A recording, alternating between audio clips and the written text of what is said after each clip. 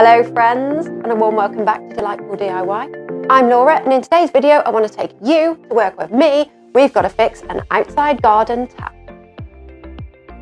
This is one of the main examples of a classic outside tap, 1/2-inch brass tap. Just make sure you've got a non-return valve in it. Some of the old plumbing suppliers still have old stock that's left on the shelf. A non-return valve will basically stop any form of contaminated water being sucked back and get into the mains water system. Example, if you've got a hose on an outside tap and you've thrown it in a bucket of water and the water's gone stagnant. What a nightmare of a job this is turning out to be. So the tap has been running for a very long time, and it was probably the washer over the winter that has eroded away. Okay, this is with frost, expansion, contraction of ice and water. That's probably what's happened. However, it's so bad now that the post is rotten. It's an old post anyway, right? But the post is rotten. And now I am going to struggle releasing the outside tap from the bracket that it's set into. I am also going to struggle undoing the nut that attaches the water supply to the bracket because of calcification. That's where you've got deposits of calcium that have built up through the water dripping for such a long period of time. What an absolute disaster. But there's no good moaning about it. So we need to find the water supply and get the stop tap off. This is an external water supply that I'm looking for, which fortunately is right next to the tap. I'm using a long arm spanner basically. It's just can grip the top of the tap, open it up. For you, I'm sorry to say you might have to lie on the ground like I used to, put your hand down there and turn it off. I hope you don't mind spiders. For some outside taps, it takes quite a while for the flow of pressure to reduce. You will see a marked difference within the first 20 seconds, I would say.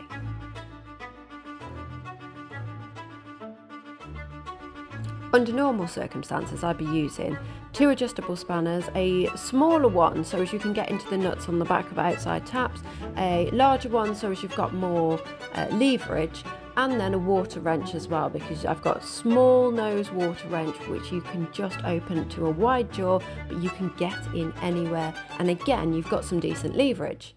However, I foresee a problem where these will not work.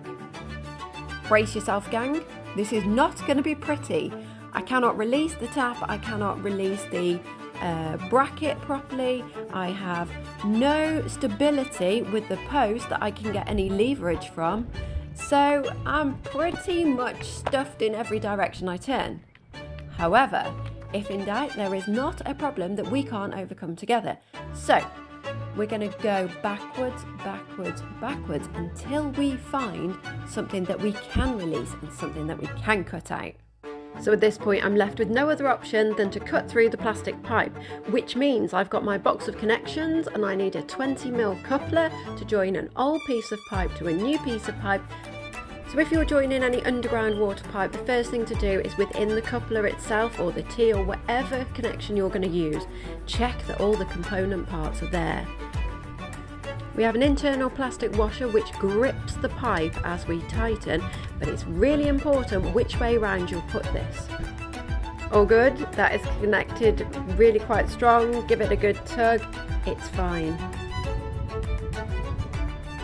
Now if we put the washer on the incorrect way, just watch how easy that pipe will blow off.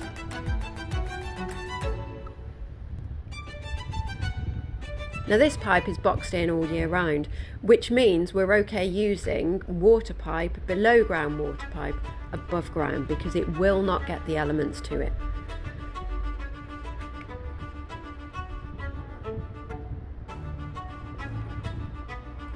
All couplers are slightly different, but they all work on the same principle. If in doubt, get a coupler that's sold in a bag. The bag on the back will have all the instructions and it will tell you what elements are in there as well. It will show you washers, it will show you O-rings, you will have every aspect. So I'm replacing the old brass bracket with a new plastic bracket because I'm going on to plastic pipe, and it just makes for a nicer fitting, and the brass fitting will slot in really beautifully. Next, we're going to take the brass tap fitting and we're wrapping it round with PTFE tape. This is to stop any leaks. Tighten up really well at this point because it will save you doing any leaks later. If you can't get it tight enough with your hands, get a water wrench on it. Finally, fit the bracket and the tap onto the plastic pipe and tighten all the connections.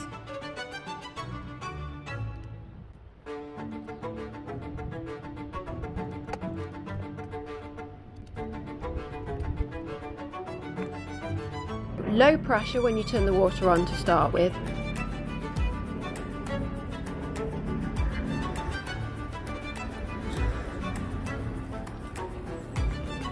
Oh guys, I danced too soon. This was the problem. So now we've got to change every connection again. Take the water off, redo the whole thing. Yeah, except for the tap at the end, right?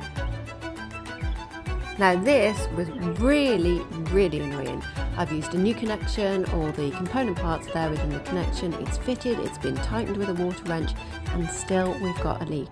Occasionally there will be a bad fitting connector that you buy. If you buy cheap, you buy twice. As we all know, my dad told me that years ago, and it's true, unfortunately. So I managed to find a Filmac, which are just the best of the best connections in my experience. They never have a leak, they never blow off. That's just my experience. I always open the new replacement tap fully, so as there is no pressure build-up, air pressure build-up when I turn the stopcock on. When I turn the stopcock on, I will turn it on fully all the way and then back half a turn or a full turn, just so when I approach the stopcock again in the future for any water switch off, it won't be seized fully on, because often you'll find that it's really difficult to turn off or turn on because it's held in a full open position. For more tips and tricks on DIY things that really matter in and around the home, then do give us a thumbs up, don't forget to subscribe, and we'll let you know when we've got a new video out, which is every